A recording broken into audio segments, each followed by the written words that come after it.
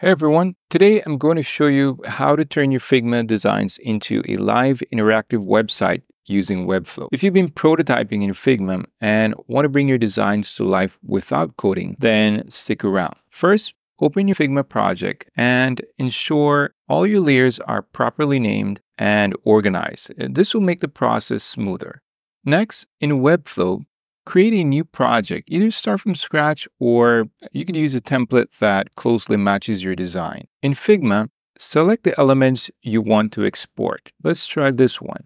Click on it and then go ahead and click on Export and make sure to export images at 2x for retina displays. Okay, and export to folder.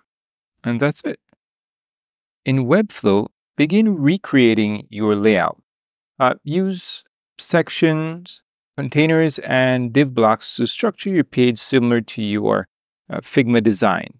Drag in text blocks, headings, and images where needed. So let's just put a heading here. There we go. And then we'll just call this my website.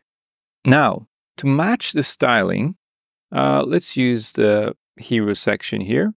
You need to right click and go to copy paste as and copy as code and click on CSS. If you have a notepad open or maybe an IDE, you can paste the CSS values there.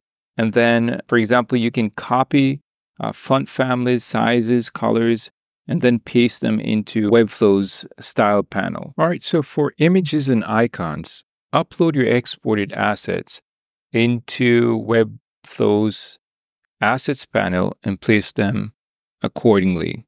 So we can go ahead and place it there. Let's just resize that. All right. And then if you need interactions, Webflow's interactions panel lets you add animations similar to Figma's prototypes. You can create hover effects, scroll animation, and much more. So once everything is set, you can preview your site to make sure it looks and feels like your Figma design. Finally, you can publish your site to see it live. There you have it, a seamless way to convert Figma designs into a functional Webflow website. If you enjoyed this tutorial, hit that subscribe button and check the description for a free Webflow trial link.